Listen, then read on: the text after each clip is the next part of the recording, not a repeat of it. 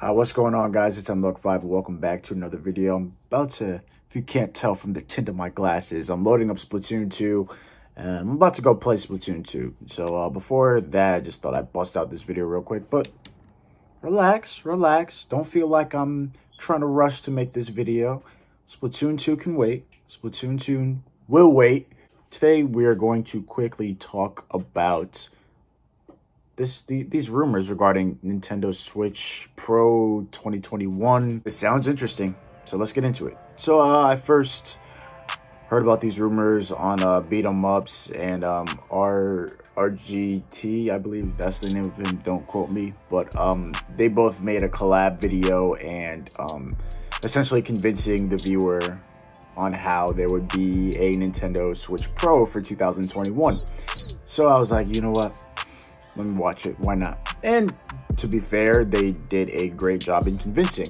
Basically, what I got from that video was there was a business insider, like a credible source, that explained that Nintendo wanted third parties or just other companies to start producing 4K hardware for their product, I guess. And why else would you be wanting 4K hardware for Nintendo? Because obviously you're going to want to utilize it to make a new and improved version of the Nintendo Switch. Just like 85 said in the video, they aren't there to like clickbait you know, they aren't there to you know, they're an actual business insider. It's not like a Twitter post. I was like, okay, let me do a little bit more research. And then as I was doing so, I looked up the launch titles, or just the titles that were releasing for the Switch for 2021. And like, if you look at them just visually, they look pretty good, like to the extent to where I was genuinely surprised that they would be able to run on the Switch. Like Monster Hunter Rise, if you look at the trailer, it literally looks like a compressed version of something that you'd find on the PS4 Pro or like a PC, you know what I'm saying? Like, or the PS5 even. It looked like one of those games. I was like, okay. So, I mean, obviously you're going to have these new big games coming out. I know that there's 3D World. I have the game for the Wii U. Super Mario 3D World, not Land, World. As well as Bowser's Fury. It's like a joint, you know. That trailer, it wasn't gameplay, it was obviously a cinematic trailer, but I mean, nonetheless, it looked pretty good. I mean, I assume that you'd want something like that to look decently better than what it did on the previous console, you know. And of course, you want to release like the new big games on the Nintendo Switch Pro. Breath of the Wild 2, or whatever they're calling it now.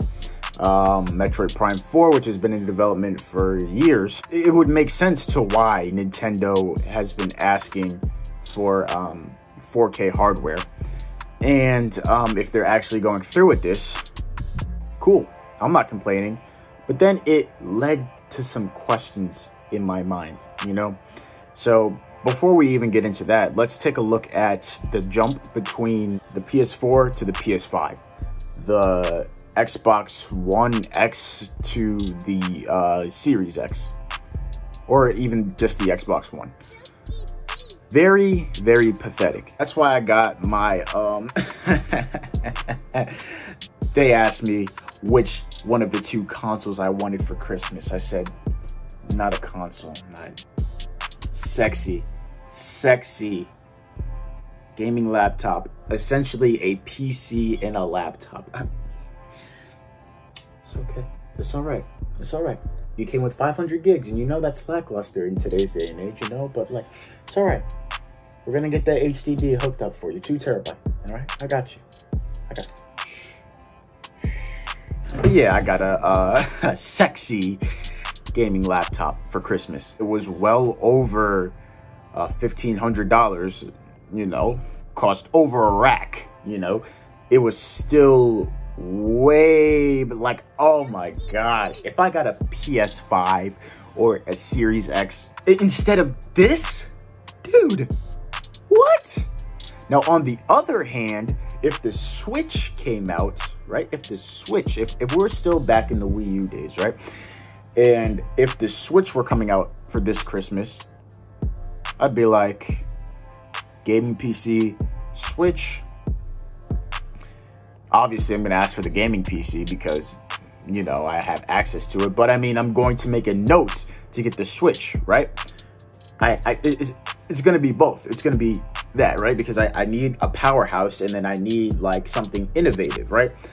PS4 to the PS5, like what changed? Honestly, you have faster load times, better graphics, and an adaptive trigger to the new DualSense controller. Honestly, I hope that you can turn that shit the fuck off, because it just seems annoying. Imagine like picking up an MP5 in Call of Duty Pedophile Warfare, and like you're pressing down on it, and then you're like, okay, I'm done with this, and then you pick up an M16 or whatever they have in that shitty video game, and then like you pressing the trigger and it's harder to press that. Like, what? Hell no, you better have that shit turned off. But I mean, my point is that the jump between those two consoles were pathetic. When the jump between your previous console and your new console is essentially boiled down to graphics and loading times.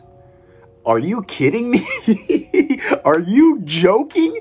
That's what we're working with? It's just crazy to me how like random people literally hold a percentage of the stock. So whatever, you have the scalper problem, but then like because of that, you have like if you want a PS5, you're gonna have to pay almost double the amount of the initial cost. At that point, it's like, why not get sexiness over here for $1,500, a little bit over $1,500. You'll be good. Don't pay anywhere close to $1,000 for a console. Like what is there to offer, basically? The jump from the Wii U to the Switch was great. You had the Wii U, which was Nintendo's first HD console, okay, but then you have something like the Switch, not that much better in resolution, but better in resolution, 1080p 60 FPS capabilities, but then again, it would be like the PS4 to the PS5, right? Just better graphics and better loading times. But no, the Switch is a hybrid console. Is it the first? Yeah, I think it is the first hybrid console. You can have it docked, or you can play it on the go, on the display. You have Joy-Cons, which are detachable from the tablet. You have detachable Joy-Cons, all right? And you can play like that, or you can get a much needed Nintendo Switch Pro controller. Right here, I can fit my entire console on here, but my PS4 is like, I don't know. My PS4, it's, you know, not that portable. There's innovation. There's a reason to buy the Nintendo Switch, you know?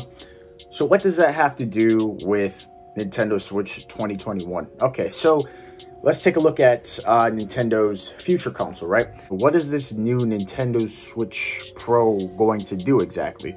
On one hand, if it doesn't do too much, then there's not really an incentive to, you know, upgrade from the Switch. But if it does too much, then it will diminish the value of Nintendo's next console, depending upon what they're going to do, obviously. But it's most likely going to diminish the value and the need or demand for their next console. Because, I mean, think about it. Nintendo is most likely going to make another hybrid console, or maybe a hybrid console with something of like a little more innovation. I mean, it's for a separate video, but I already have, you know, something in mind. Not like 8K ray tracing like some of the other things have, but, you know, obviously 4K, you know, maybe over 60 frames per second, maybe 90 frames per second, 120 FPS. I don't know. But I mean, then at that point, it's going to be like, why buy a hybrid console with 4K or above graphics and a decent to impressive FPS number when I have this Nintendo Switch Pro, which is a hybrid console, 4K, and a decent or higher than 60 FPS, you know, capabilities. Like, it's this new Nintendo Switch has the high likelihood of diminishing the value of Nintendo's next console. And that all depends on what their plans are for their next console. But I'm pretty sure it's going to be a hybrid console. So it's going to be interesting if this thing is really happening, which I think it should. You know, I think we do need a Nintendo Switch Pro. There's some games like Age of Calamity, you know, thanks for that. Like Age of Calamity, it can drop down to 10 frames at certain times. But so like a Nintendo Switch Pro, if that can handle it, then yeah. That also opens up the possibility for more third-party companies to invest in that Nintendo Switch Pro. But then it's like, where do you draw the line between exclusivity? Because you want all your games that you have on the Nintendo Switch to be on the Nintendo Switch Pro as well.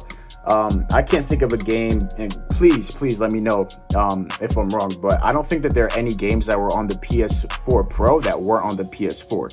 You know, so it's going to get really, really weird with how this thing is going to work. Again, especially if we're getting third-party developers in here, like if we get Call of Duty on here on the Nintendo Switch Pro, and then like there's no Call of Duty for the Nintendo Switch because you can't run it. So then people are going to view it like, okay, is this Nintendo's next console? So, I mean, if they release a Switch in 2022, and that's why they're getting the 4K hardware, whatever the heck, then, I mean, I'm definitely down for that. Touching back on my point from earlier, I feel like these games like Splatoon 2, I could use 4K, it could use 60 FPS.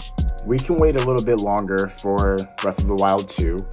We can wait a little bit longer for, whatever, Metroid Prime 4, because that's been, like, in development for how many years now? If Nintendo plays it right, I'm sure that their next console will be, like, maybe completely different. Maybe, I have no idea. I have no idea what it's going to be. But, the more you do with this Nintendo Switch Pro, the more you have to do with the next console, and it just might be very convoluted, you know. And if the Nintendo Switch Pro, if all of it's doing is like boosting performance, then of course you're not going to have much incentive to buy that over the Nintendo Switch when it has no problem running the same games, you know. And the only difference is graphical output.